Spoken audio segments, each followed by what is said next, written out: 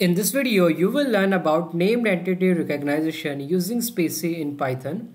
A named entity is a real-world object that has assigned a name, for example, a person, a country, a product, or a book title. Spacy can recognize various types of named entities in a document by asking the model for a prediction. Let's import Spacy. Import Spacy. Let's create an NLP object and load this Spacy English language model. I'll make an object NLP. I will call this Spacy class, and from this I will call the method load. Inside this I will pass the English language model name, and the model name is en_core_web_sm. Let's execute our code. And if I call this object NLP, you can see we have this English language model at this memory location. Now let's create a document variable and call the NLP object, and let's pass some text into it. I'll make one variable doc.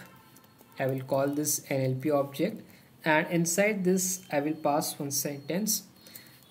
Apple is looking at buying UK startup for $1 billion. This is our text here, and the text is Apple is looking at buying UK startup for $1 billion. Let's execute. And if I call this object document, here you will see we have this text here, and in this text you can see we have different entity here. So entity is Apple because it is a brand or a company. Then UK, it is a country. Then we have this $1. Dollar is a symbol, and we have this 1, which is a number. So we have different entities in this one sentence here, and we want to extract this using this Spacy, and let's do that. Before extracting the entities, let us also print the POS tagging, that is the part of speech, and also let us tokenize it. So I'll run a for loop on this variable doc. I will write for token in doc print. First we'll tokenize it. I will write token dot text, and then I will put one symbol here to separate the token and the POS tagging, and then we will write token dot POS underscore. This will get us the part of speech. Let's execute our code, and here in the output you can see on the left side we have the text, and on the right side we have tokens. So for Apple we have proper noun is auxiliary, looking verb, at, buying UK startup for, and so on. Here you will notice that dollar is a symbol and 1 is a number.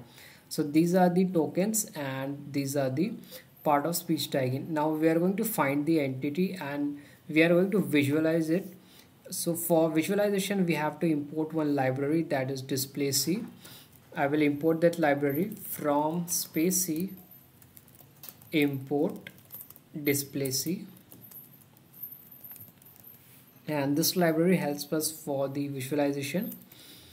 I will call this displacy dot render, and inside this I will pass our document object doc, that is this object in which we have our sentence, and the next parameter will be style, and we want to get the entities. So I will write ent, and then I will write Jupiter is equal to true, and let's execute our code.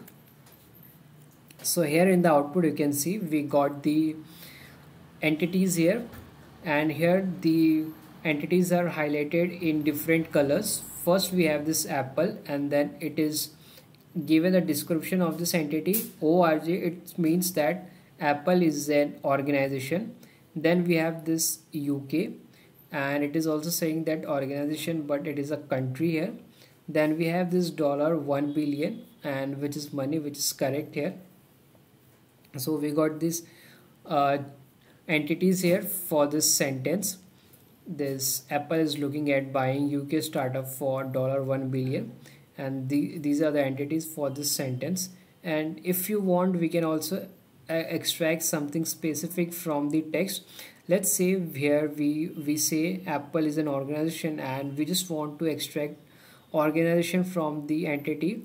For that we will write for entity in document dot ents.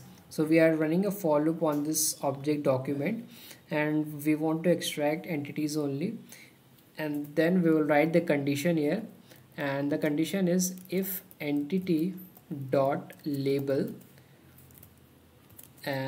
these are the label, this org money, these are the label, and we are saying that if the label of that entity is equal to org, then just print entity dot text. So we are saying that we are running a for loop and we are saying that if the label of that entity is organization, then only print, otherwise don't print. Let's execute our code, and here you will see in the output we will get Apple and UK, because it is saying that Apple and UK are organization. And here I have to write Y here, sorry, my mistake.